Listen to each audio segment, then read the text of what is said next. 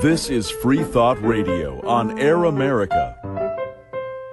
And we're back. I'm Dan Barker here with Annie Laurie Gaylor for Freethought Radio. And we are very pleased, very privileged to have on the phone today with us, all the way from England, evolutionary biologist Richard Dawkins. And listeners to this show know all about Richard Dawkins. His previous books, which in their own ways have been blockbusters, The Selfish Gene, and a book that really hit me quite strongly, The Blind Watchmaker, which I read back in the 1980s, which crystallized my thinking on evolution and on scientific thought. The Devil's Chaplain, and now the international blockbuster, The God Delusion, which the last time we had Professor Dawkins on the phone was, when was it? In the fall of '06. Fall of '06, before the book came out. So now we're very pleased. Thank you for joining us today, Richard Dawkins. It's a pleasure. So what's it like having an international blockbuster book about atheism?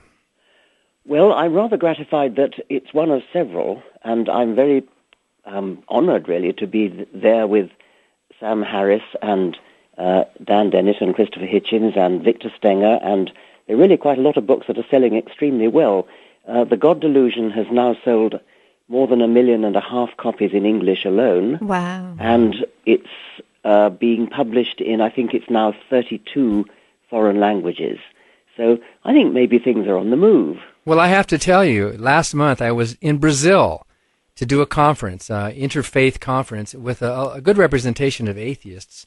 And two of them brought up Deus un delirio, the God delirium, they call it down there. I guess they don't have a word for delusion. And they were all excited about it. And do you know about this book? They asked me, and I said, of course I know about this book. It's wonderful. And they had a whole session just on the God Delirium book. So it truly is an international impact. Are you sure it means delirium? I mean, maybe it's one of those words like in French, demand.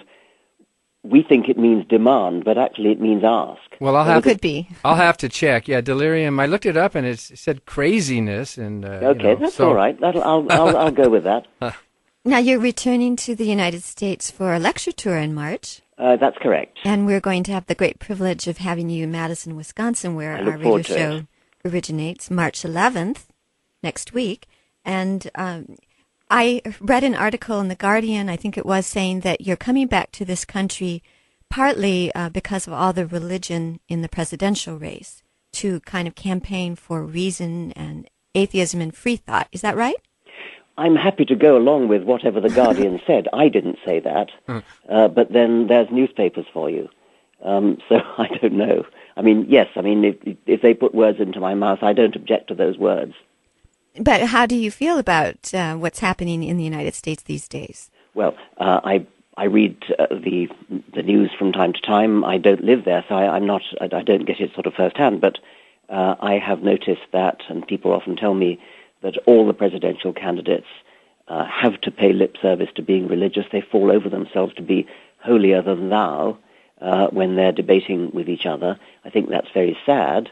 And I'm actually wondering whether they've got it right. I mean, I'm wondering whether perhaps it's all an illusion that you have to be quite as religious as they think they have to be in order to get votes. Well, we think that, of course, there's a growing population of the unaffiliated and the unreligious in this country, and that politicians have not caught up with that changing demographic. But when you're... I mean, I would like to think that. Do you actually... Is that a hope, or do you have reason to think that? Yes, the numbers are showing that the non-religious are growing. In fact, the fastest growing segment of the population are either unaffiliated non-religious or the skeptics, the non-believers. Yes.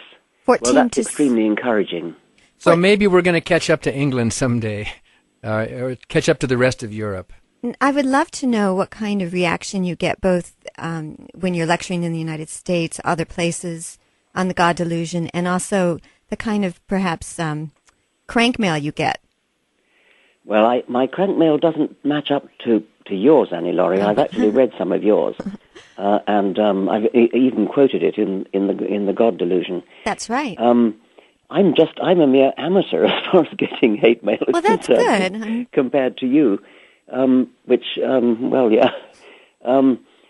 when I'm actually traveling in the United States and giving lectures, I seem to get a very friendly reception, and actually I get a harder time in Europe. I mean, I've had a distinctly harder time in Germany than I did anywhere, I think, in the United States. As though there are people who are religious in Germany who bother to turn up to my talks. Maybe the ones in America just don't turn up, and so the people who do turn up are the people who are already on my side. I remember how surprising it was. I think your first American book tour appearance was in Kansas. And wasn't there just a wonderful reception from... Yeah, there was a terrific reception in Kansas, and similarly in, I think I did 2 different places in Virginia, and both of those were wonderful receptions. So, you explain it in the book, but explain to our listeners, why did you use the word delusion? Well, I didn't actually give it all that much thought, to be honest. It just sort of seemed to trip off the tongue rather easily. I think it's a false belief. I mean, I think it's a very big belief, a very important belief, because if you believe that there's a great spirit that runs the universe, then from any point of view, scientific or any other, that's a major belief. And I think it's wrong. I think there's not the slightest evidence for it. I think, therefore, it qualifies for the name delusion. When I was a believer, I used to be a minister.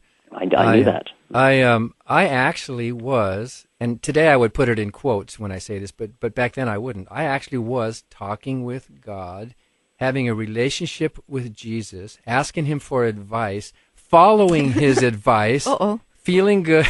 You would not have liked me very much back then. And I think whatever I was doing back then, whatever it was, qualifies as some kind of a mental trickery or delusion or illusion. Well, Dan, I mean, you're in a very good position to tell the rest of us what it's like, and it is actually rather fascinating. You didn't actually hear voices, did you? No, but you know how you can imagine voices? Yes. Well, it was that sort of thing. All of us might hear voice. Even Carl Sagan said when he was exhausted, when his parents died, he heard his mother's voice. I've heard voices too, in the sort of the moment when you're just beginning to fall asleep. Something like that. Yeah. Yes. Silly things like pick up your socks or something. But when I was talking to God, it was an imaginary. I thought it was real at the time. I didn't hear a physical baritone.